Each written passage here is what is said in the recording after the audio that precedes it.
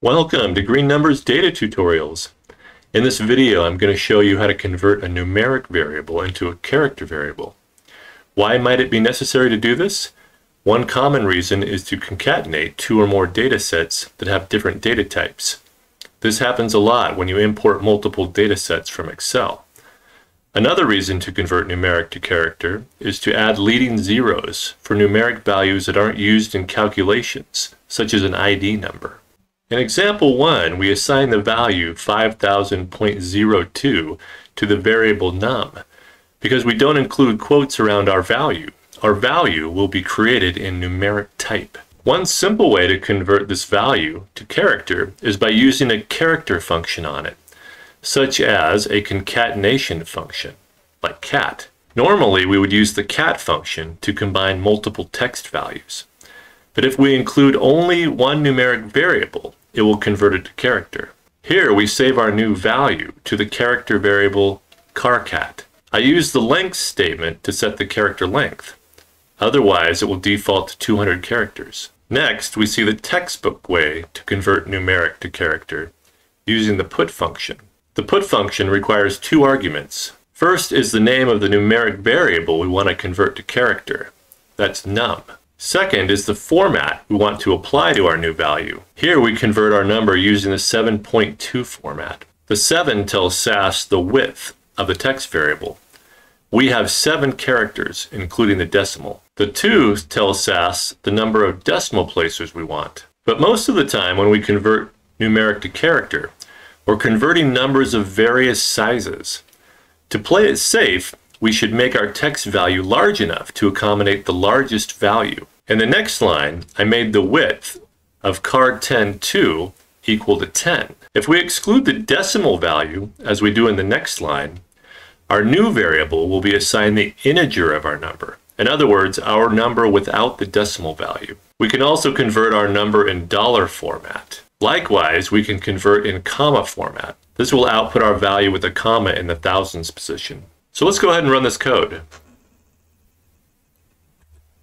We see that num is of numeric type. The rest are all character. The length of car7-2 is 7 characters. The car10 variables and the dollar and comma variables are of length 10, meaning they have 10 characters.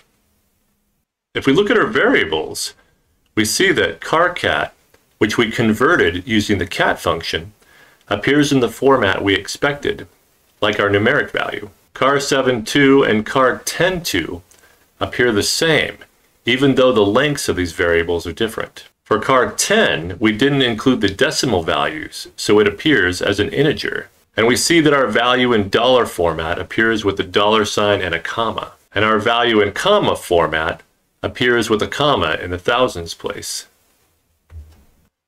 I frequently convert dates to character for fuzzy matching functions. This allows me to check for common data entry errors, such as entering 10 for the day rather than 01. In example 2, I created a new variable named date that holds the numeric value for February 1st, 2021. I used the put function on date using the mmddYY10 format to make sure it's saved to my new variable dateCar in the format I want. I also created another variable, month, that just holds the month value for date. You can see that I used the month function on date to extract just the month number. Then I applied the put function with the format to . So let's run this code. So we didn't apply a format to date, so it appears in its unformatted value, the number of days since January 1st, 1960. dateCar appears in the format I was expecting, mmddYY with 10 characters, if you count the forward slashes. And we see that the month holds the value for February, the second month of the year. If we look at our column properties, we see that month is a character variable with 2 characters. But we see that our number doesn't appear in 2-character format as we specified. That's because the first number was a 0. And in order for our variable to display leading zeros, we need to add a Z to our format. So let's do that now. And let's run it again. Now we see that our month appears as 2 digits. Another reason to convert a numeric value to character is to combine multiple data sets that include variables of the same name but a different data type. This happens a lot when you import data sets from Excel. In example 3, we want to combine dataset 1 and dataset 2. But when we run the code and look in the log, we see an error. Variable person ID has been defined as both character and numeric. So let's take a look at these data sets. These data sets include fictional study data. We're going to focus on the person ID column. This variable includes IDs for the study subjects and are unique for each data set. In dataset 2, we see that one of the person IDs is only 4 digits. That's because it included 2 leading zeros that we removed at import. So this is person ID 5984, and if we look for this participant, we also see him or her in observation number 9, 005984, including the 2 leading zeros, because this one is in character format. So if we want to combine these data sets, we need to either convert one of these variables to numeric or one to character. So let's convert person ID in dataset 2 to character. Let's create a new data set named dataset2 mod, and we'll set dataset2. Now we can't just convert a variable from one type to another. So let's create a temporary variable named person ID underscore temp and use our put statement on person ID. And let's use the Z6 format so that we can add back those missing leading zeros. But if we stopped here, our variable names wouldn't line up because they're named differently. To line them up, we use the rename statement on our output data set. Rename equals open close paren. Let's borrow person ID temp from here. Copy it in here, set it equal to person ID. We also need to drop person ID. Otherwise, when we rename our temporary variable, we would get an error because we already have a person ID variable. Lastly, we need to replace dataset2 with dataset2 mod in the set statement. So let's run this code. First off, we see that our log is clean and our data sets have been combined correctly.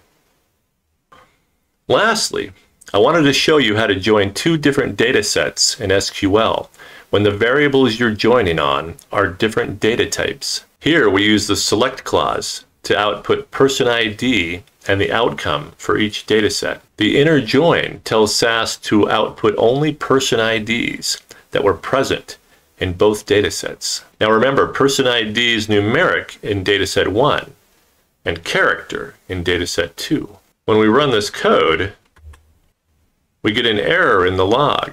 The expression with equals has different data types. In order to fix this, we can use the put function on person ID from dataset 2. This converts it to character just for this comparison. And if we run this code, we see it matched on 2 person IDs, but it should have matched on 3. Remember, there was 1 person ID in dataset 2 that only had 4 characters, matching the same one with 6 characters in dataset 1. To add these leading zeros, we need to include a Z in our format. Now when we run this code, we see it matches on all 3 person IDs, including 5984. And that's it for this video. Hopefully it's given you some tools to convert numeric values to character and provide some real-world examples to show you when it's needed. If you found this video useful, please give it a thumbs up and be sure to subscribe to get more content. Thanks for watching.